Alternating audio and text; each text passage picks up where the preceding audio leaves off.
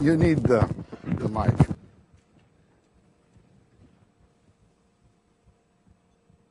Yeah, I would like to thank the organizers for inviting me in this. Oops.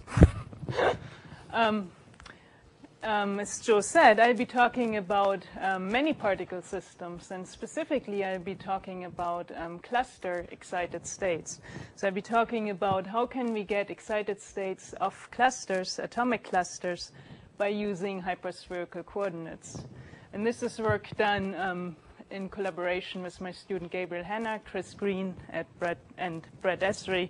Both of them are here, Chris and Brett. So let me start off with an outline of my talk. So first, I'll talk about van der Waals clusters and talk a little bit about why they are interesting. And specifically, these clusters show wide amplitude motion.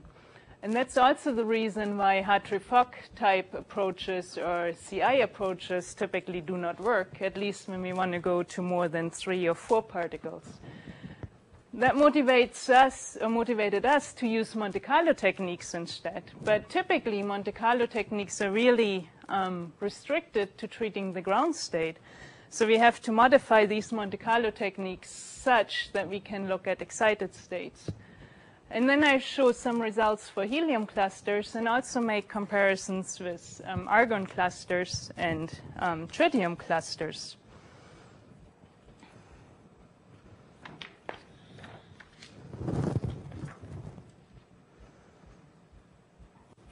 So let's start off by looking at helium clusters. And I just look at these as a prototype for weakly bound van der Waals clusters.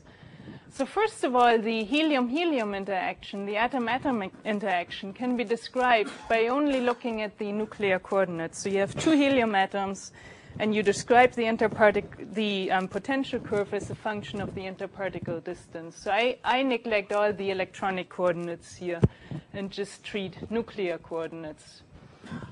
And then helium clusters, so these little droplets, can be used as a cold microlab. They have a temperature of 0.4 Kelvin.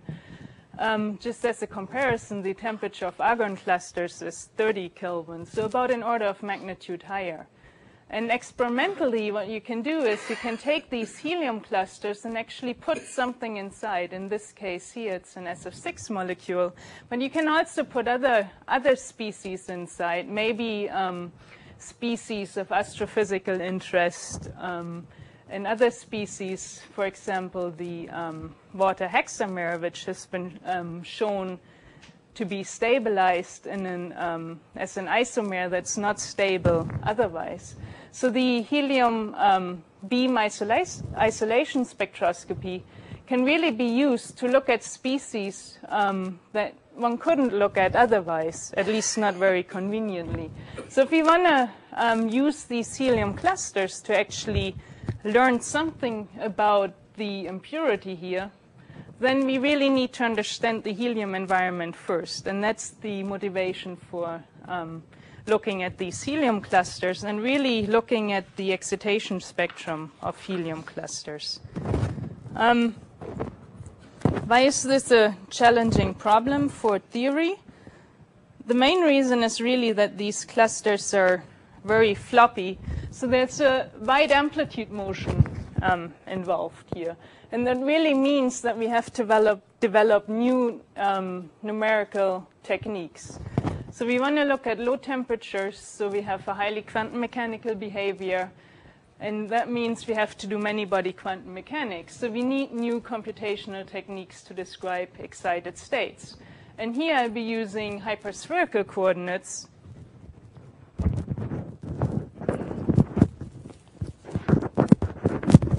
Sorry about that. I'll be using hyperspherical coordinates to do this. And in a more broader context, you can really look at these clusters as a transition from the atom to the liquid. And the goal would be to really develop techniques that we can apply equally well to molecules and to a liquid or a solid or a gas, for example. I mean, that's the ideal case, and we'll never get there. But we want to keep this in mind when we develop techniques to treat clusters, so we can really treat small systems as well as large systems within the same theoretical framework. And this is where the Monte Carlo techniques come in. Because basically, both the variational quantum Monte Carlo and the diffusion quantum Monte Carlo technique have been very successful in describing ground states. And as I said, I want to go to excited states later on, but to do this, we have to look at the ground state first. So Monte Carlo techniques can really solve the time-independent Schrödinger equation for the ground state quite efficiently for as many as 1,000 or so atoms, or 3,000 degrees of freedom.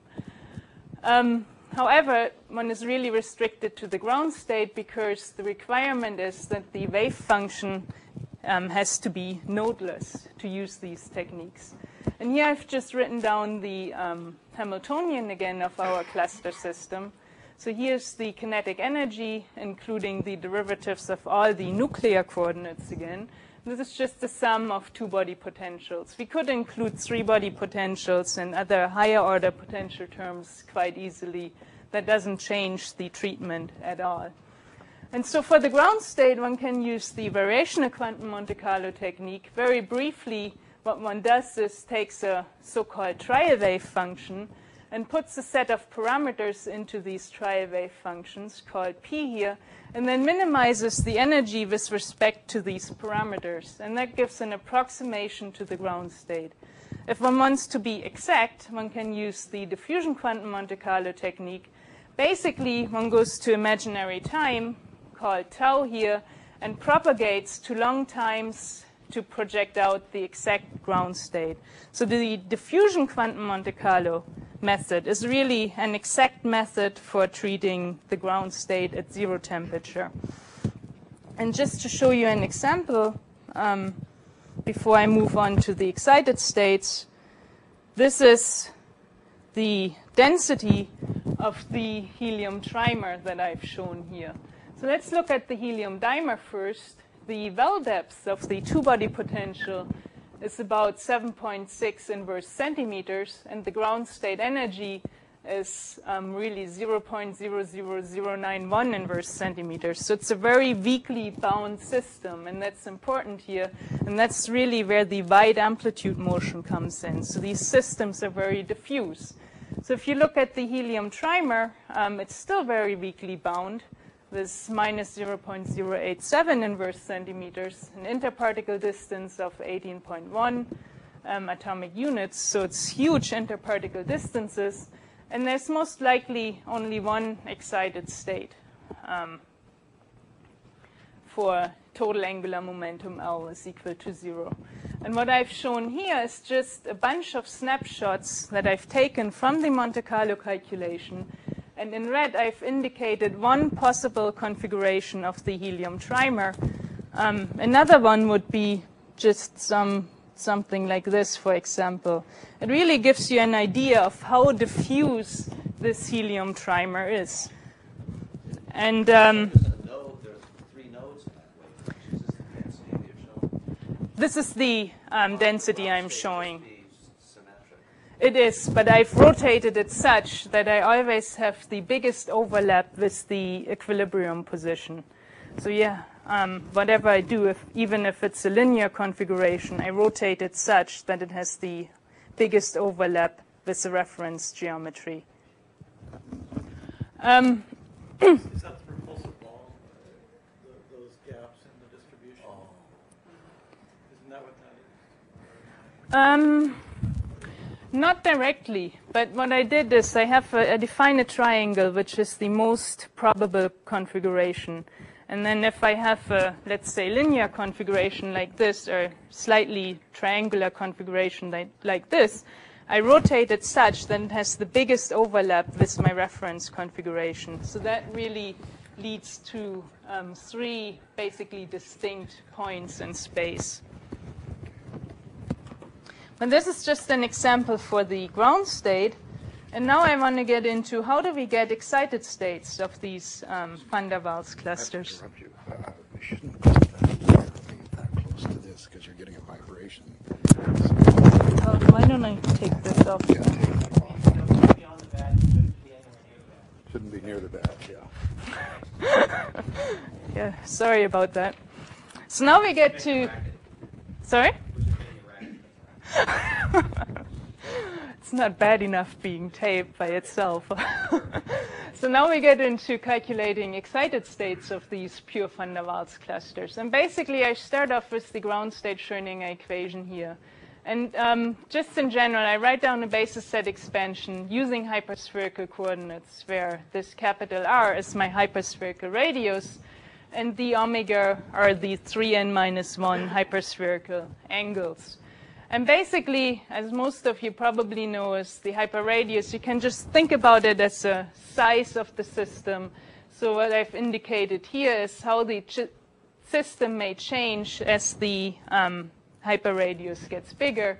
So either you can just get sort of a bigger triangle, or you could even have a breakup of the system into a linear configuration. So the advantage of these hyperspherical coordinates is really that they're sort of quantum chemistry type coordinates or reaction coordinates. And that's really one of their big advantages.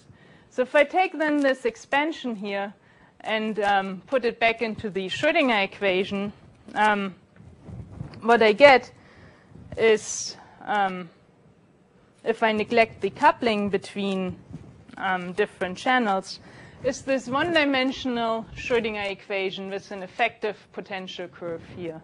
And that's what we heard in the introduction.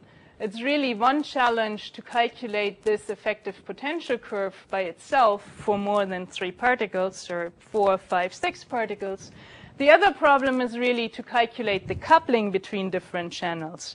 And I will only focus on calculating these effective potential curves for larger systems in this talk.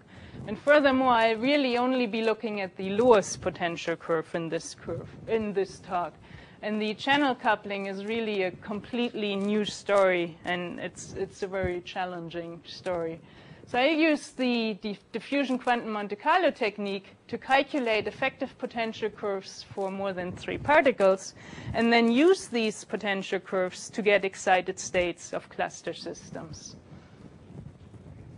And just to show you an example, again, I show results for the helium trimer to start off, and then I move on to bigger systems.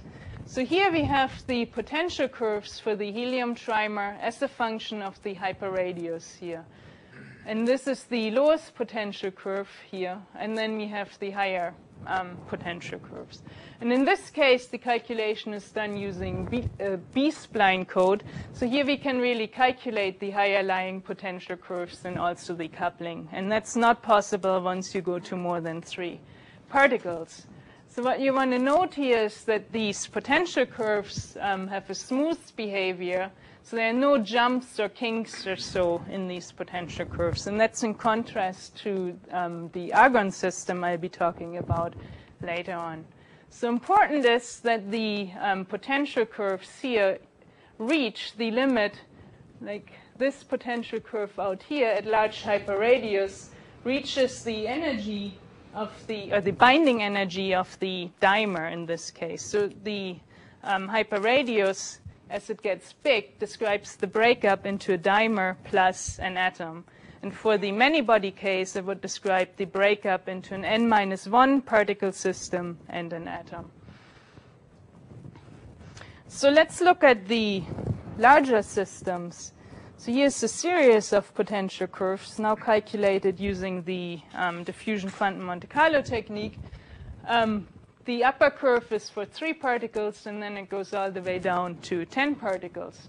And on the right-hand side, these limits here are really the binding energies of the next smaller cluster. So for the 10 cluster, that would be the binding energy of the 9-atom cluster. And that's the threshold behavior.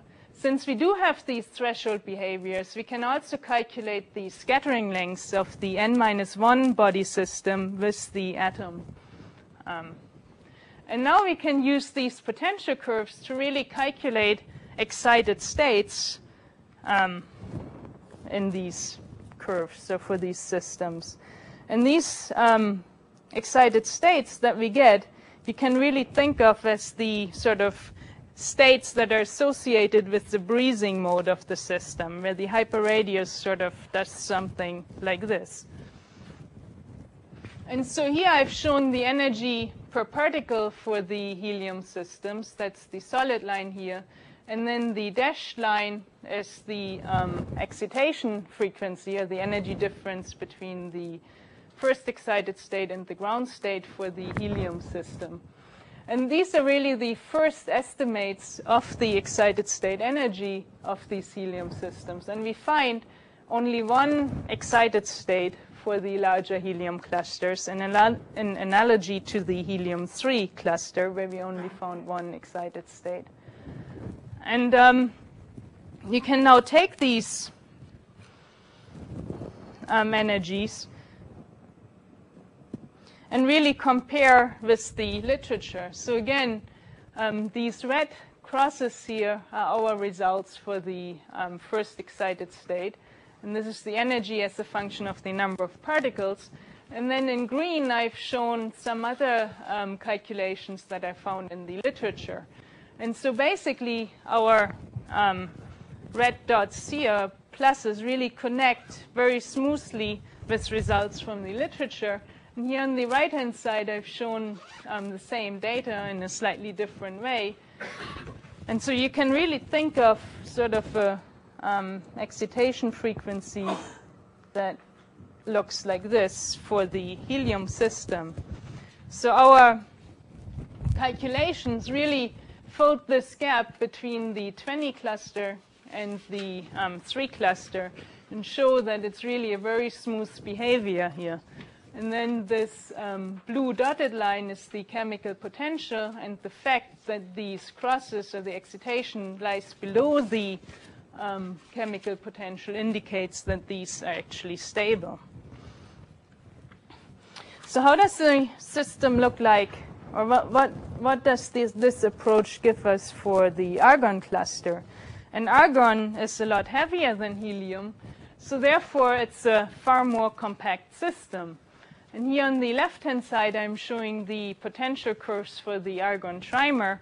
And remember, before I said for the helium trimer, the curves are very smooth. You don't see any kinks and corners. In this case, you actually do see a first minimum and then a second minimum here. And you can almost think of it as sort of two effective potential curves, one sort of going like this, and the second one going like this, and then you have the coupling here. And so how does this generalize to more particles? Well, here on the right-hand side, I've shown the effective potential curves for 3, 4, 5, and 6 argon clusters. And again, you can see sort of these jumps in the potential curves here. And we can interpret these jumps as a change of geometry of the system. And we get this by really analyzing the adiabatic eigenfunctions. So let's look at the lowest curve of the trimer up here and look at these geometries. So at the first minimum, we have a triangular geometry. And then at the second minimum here, at the plateau, we just have a linear geometry. So it's really describing the breakup of the system.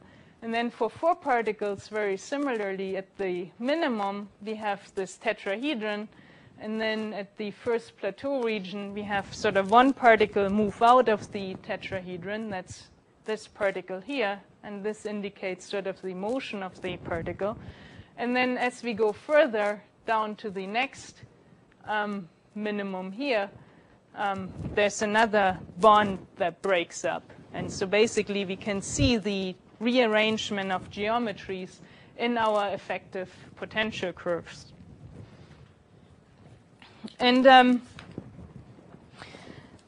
Well, argon is an example for a much heavier or more compact system than helium. The question is, are there any systems that are more diffuse than helium? And the answer is yes, and we looked at spin-polarized tritium clusters. So what I'm showing here is the helium dimer potential curve in red, together with the potential curve for two spin-polarized tritium atoms. That's the curve in blue here. And we don't find any bound state for the tritium dimer. And just for comparison, up here I've shown the singlet curve together with the triplet curve for the tritium. And you see that the potential well for the singlet state is a lot deeper, and the singlet state actually supports 27 bound states. So anyways, it turns out that the spin-polarized tritium dimer has a negative scattering length, and we also find a Feshbach resonance. And so the question is, there's no bound state for the dimer. Are there any bound states for larger spin-polarized tritium clusters? And yeah, we do find a bound state there.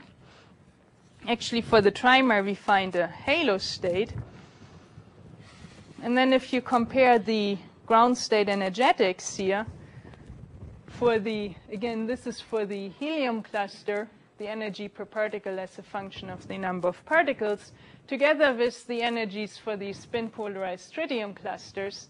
And you see that the tritium clusters, the spin-polarized tritium clusters, which are very exotic systems, high spin state systems, okay, you see that these systems are really a lot more weakly bound than helium, and so one may think that they are more diffuse than the helium clusters as well. And one question that we are currently looking at is, can one find a bound spin-polarized hydrogen cluster? And initial calculations seem to suggest that you need at least 100 particles to form a bound cluster of spin-polarized hydrogen atoms. But who knows? There might not be one after all. That's still under discussion. But here I'm showing a comparison between the pair distribution for 5 particles. And the red curve is for helium. So this is the interparticle distance. And you see helium has a fairly broad distribution, but then if you compare it with the spin-polarized tritium clusters, you see it's even more diffuse. So it's a very interesting system with high spin state, very diffuse. One may ask about three-body effects and so on. So if you think in terms of, well, could one do an experiment for tritium or tritium clusters? Well, it's radioactive, and one may think of it would be a good project for a national lab to look at this. I'm saying it's interesting to look at the cluster formation and the presence of a magnetic field. And the reason that I think this is interesting is the Feshbach resonance that we found for 2 spin-polarized tritium atoms. So what I'm showing here is the scattering lengths as a function of magnetic field for 2 spin-polarized tritium atoms. And these red dots are our coupled channel calculation here. And you see a fairly broad Feshbach resonance at about 870 Gauss. And so this suggests that maybe not only the tritium cluster formation might be interesting in the presence of a magnetic field, but also could one actually form a tritium BEC in a dipole trap, for example, and then look at hydrogen-tritium mixtures, boson-fermion mixtures, and so on. But we think that the Feshbach resonance that we found may actually help creating such a condensate. And it would be interesting from a fundamental point of view, given that these potential curves can actually be calculated using ab initio methods. So in summary, I think that these van der Waals type clusters really form a unique environment laboratory. This microlab has to be understood first if one wants to use it to put molecules inside a helium cluster, for example. And there's still a lot to do to obtain a complete understanding of doped helium clusters, but the Monte Carlo techniques are well suited to really describe many-body systems, and I've suggested a technique to really treat excited states of these van der Waals type systems. And as I said, hyperspherical coordinates offer a new approach. We looked at a subset of excited states, which provide us a lot of physical insight through the use of hyperspherical potential curves.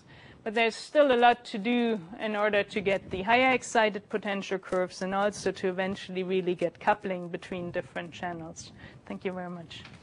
15 years ago,